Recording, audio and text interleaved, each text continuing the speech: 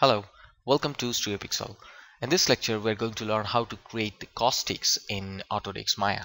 Now, I've already created a scene with two different objects, and just let me render it.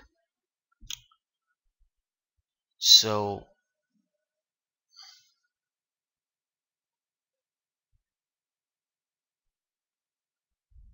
fine. So, this is the render output that I was actually getting. Now, this is you can see the light is actually getting scattered after hitting the surfaces, and one is on the opposite side of light and another one is towards the light and also the opposite side of the object.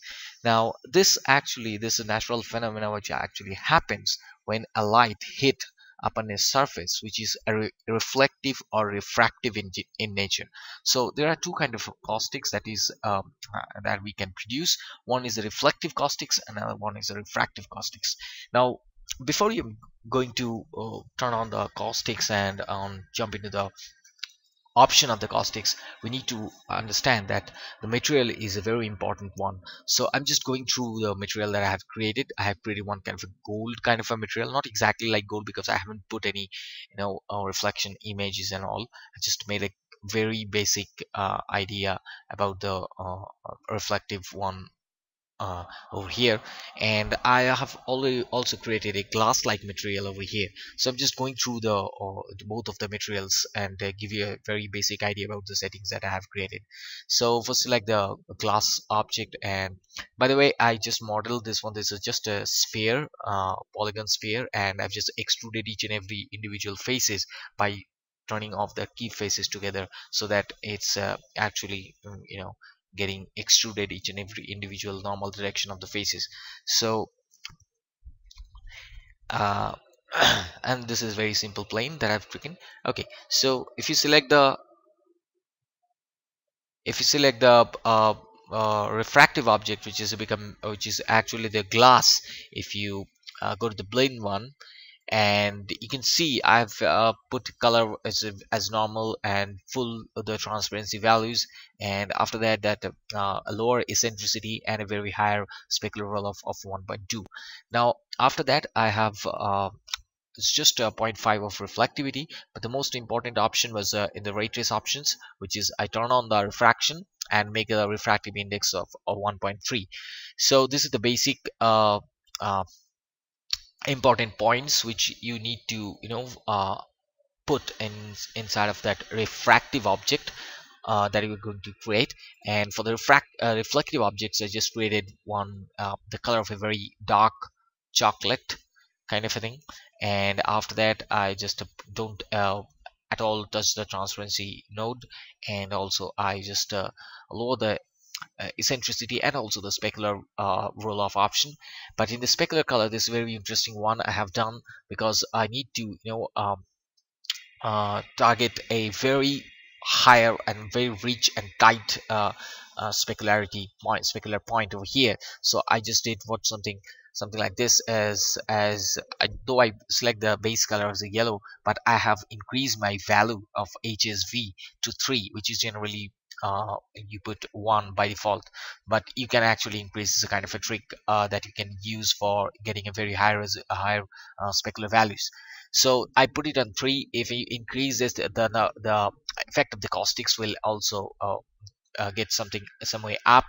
And I also increase my reflectivity. Generally one is a full reflective object, but yes, in Maya there is an option, to increase your values. You can put the values way up according to your requirement, and I can show you that how this reflectivity value to putting up to a reflectivity more than one can help you to generate some more caustics without increasing your caustic values and all. So this is one kind of a very nice trick. So I'll just show you after, when I'm giving you the basic idea about the lights and all. And later on I've created a spotlight over here, and the spotlight is actually emitting the photons and all. So let's see how we can actually generate this caustics thing. So I'm just putting this into a layer, maybe, and just off. If I hit render, you'll see there is no light right now. So Now I'm going to create another one, create lights and say spotlight. Okay, and hit T. Oops. That's it to get the idea over here. Fine. Now if I render my scene, what is going to happen? And uh, I'm in mental ray. I'm in already in mental ray. If you don't know about mental ray, then it's very difficult for you to follow up this one, because you need mental ray for the caustics thing, because caustic is the indirect illumination part, so it cannot produce in Maya software. So you have to have the mental ray turn on. To turning on the mental ray, go to Windows Preferences and Plugin Manager, and you can have your Maya to MR plugins over there. If you don't have, then you have to reinstall it. So turn on the Maya to MR plugin, and you just turn your render engine to mental ray. Okay, fine. After that, hit the mental ray, hit the render button, and you can see that your glass, the scene is actually having lit up. Just I'm giving you a better view of it. Fine. So this is the output that I'm right now getting. There is no uh, shadows on, so I just move on to the shape node of light, and I'm just turning on the shadow. Step them shadows. I'm not going very much into the shadow details and all, because that is not my concern right now. So if you right now, if you can hit the render button, you can see that the shadows are coming, but there is no reflective caustics at all, or refractive caustics at all, which is actually is not natural. So how to turn them on? Now first of all, you need to go to the mental ray section of the selected spotlight, and you have to turn on the caustics, sorry, the emit photons option from the caustics and global illumination section. Just turn on the emit photons, just keep them according to the basic structures. I will tell you how to manipulate them later on. Just go and hit a render and see what is a basic or default output what is coming. You can see we are getting already we are getting the caustics straight away, because we have actually put some of the settings on the uh, reflective one, like higher reflectivity and also the specular value with a very high value. So that is one reason which you are actually getting this by default. If you're not getting, if I'm not putting it to 1, and maybe you can leave this one though, and if you drag this area and render it, now you can see that a very lesser amount of reflectivity is coming down. So I haven't touched the caustic section at all, or the photon section at all. But in my settings, in the render settings option, what in the indirect lighting section, uh, you need to turn on the caustics, which is already on in my cases. And now let's see what will gonna happen if I turn on the photons but not turning on the caustics. You can have that the shadows are still there, but my caustics are not showing because I haven't turned on the caustics in my render settings. So that is another point. First of all, is the most two important points. One is the light that you have already created, the spotlight, and you have to turn on the emit photons option, and also from the uh, render settings you have to turn on the caustics. So these are the two things. The by default value of the accuracy is 100 and the radius is 0. So I have increased the radius according to my scene. So I just hit render again and just see how we can actually getting it. You can see that even in the very basic settings, the refractive caustics are hitting very easily, but they're not the reflective one, because I have to work on the reflective caustic. So as if there is a scene where actually I have two kind of different object, like one is a refractive one, another one is a reflective one, and I need both the caustics with the same light, then we have to work on the shader more rather than the working on the light or the render settings, maybe because you are already getting this basic amount of caustics over here, so you cannot charge up more in the photon intensity and the exponent level and all. So what this photon intensity do is if you increase the photon intensity, it will increase the intensity of the caustics also in this case, and which will be very tricky to create, I mean to handle, because you have already two different kind of caustics object over here.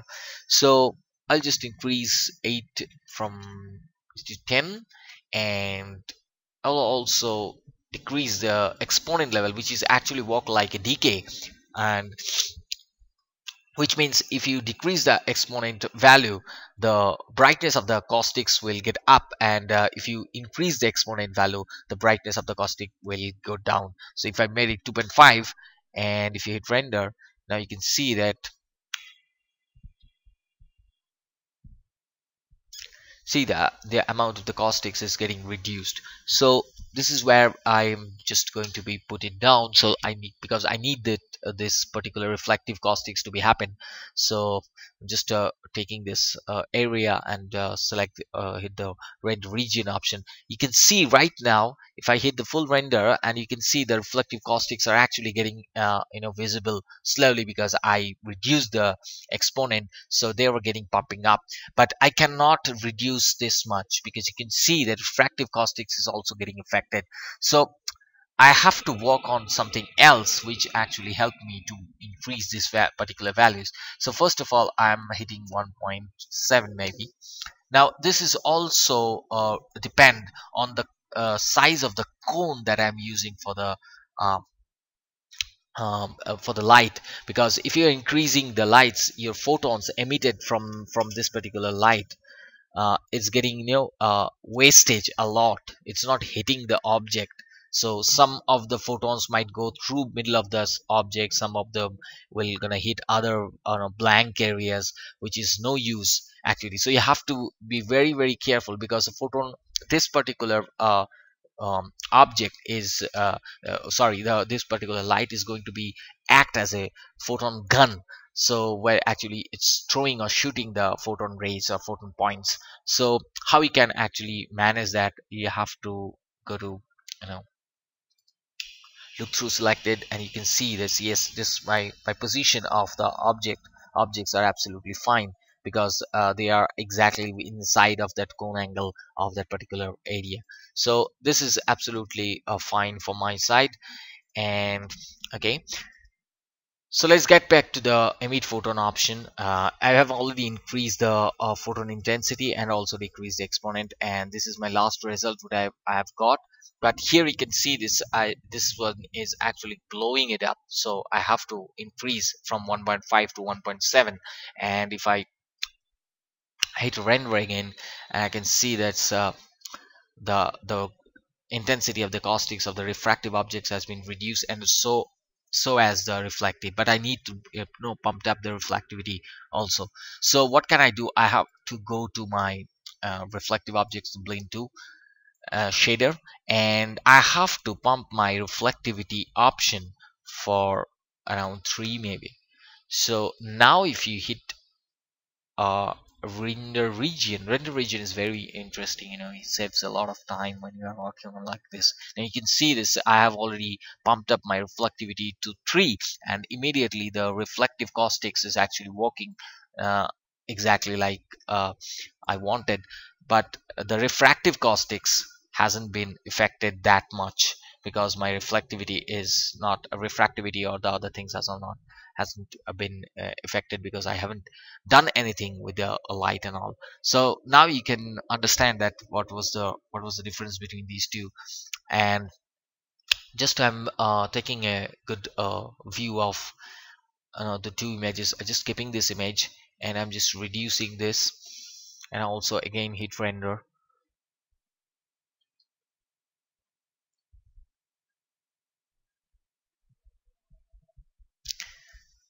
Now you can understand the difference between these two, because this one has been created on reflectivity 1, and this one has been created on reflectivity 3. So you can see there is no difference almost at all. No changes, a very minor changes in the refractive object but not in the reflective objects. So I'm just coming back to the three option what I have done. So this is the major thing that we have to look after. After that, I'm just going to walk through the caustics option. Now in the render settings, so you have to turn on the caustics action, and the render accuracy is a very tricky one. If you are not satisfied with the render, or maybe it's coming a kind of a noisy or something, you can increase the accuracy level more than 100, because this will enhance your render output, render quality also. But remember that increasing this accuracy level is also hit you to a more rendering time, so be very careful regarding that. And you can use the radius and the merge distance of this render setting, and you can see that some of the uh, photon points has been still been not been merged. It's like circular blotches is as blotches is actually happening. So you can increase the radius to 1, and if you, I'm just saving this also, and just hit render,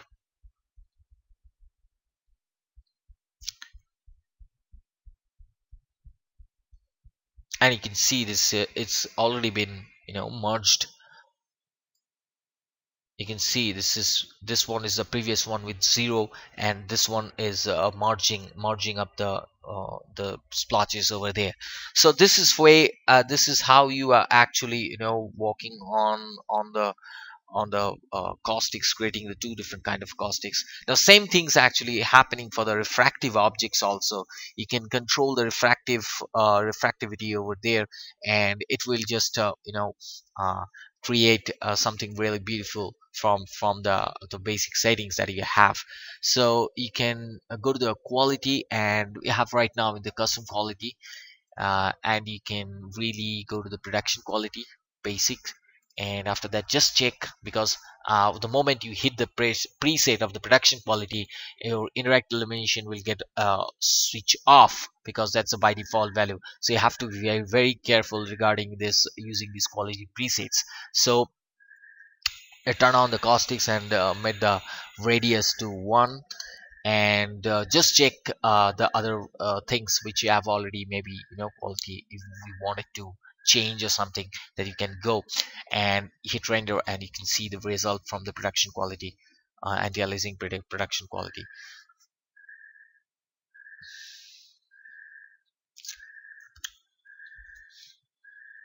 Fine, great. So I'm getting my it's output exactly what I was looking for. This is the idea of the caustics in Autodesk Maya. Hope you enjoy this, and please visit our YouTube channel, and for more tutorials and all, and also follow us on Twitter, and like our Facebook page. So thank you very much.